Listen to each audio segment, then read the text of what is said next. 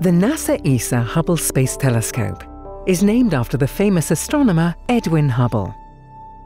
He discovered that there are galaxies outside of our own and that the universe is expanding.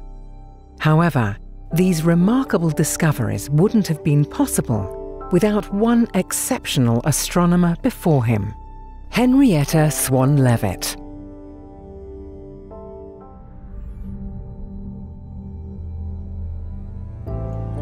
Henrietta Leavitt was born in Lancaster, Massachusetts in 1868.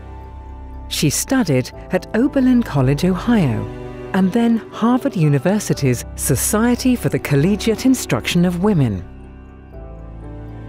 It wasn't until her final year at university that she began to study astronomy. But this sparked a keen interest that she would pursue for the rest of her life.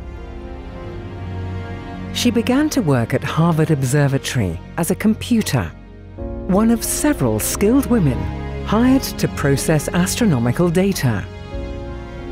She helped with cataloguing the brightness of every measurable star and was quickly promoted to be head of the photographic stellar photometry department. Supplied with photographic plates of the stars in the southern sky, Leavitt was tasked with classifying variable stars, ones that fluctuate in brightness.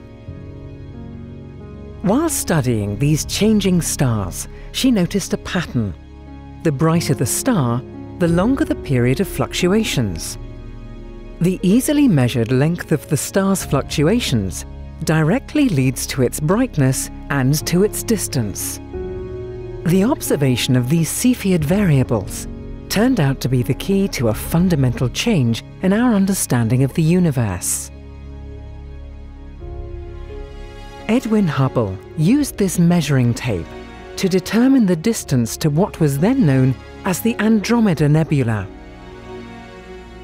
The results showed that Andromeda was actually not part of the Milky Way, but a galaxy on its own, millions of light years away. Edwin Hubble discovered that our universe contains many more galaxies than just the Milky Way. Hubble measured the distances to more and more galaxies using Leavitt's law. These measurements led him to another astounding deduction. The entire universe is expanding. He gathered the first observational evidence for the Big Bang. Henrietta Leavitt never knew the impact of her discovery. She died 3 years before Hubble announced his revelation about the Andromeda Galaxy. However, even today, Leavitt's discovery remains a vital foundation of modern cosmology, and it is still used to determine the distances to galaxies.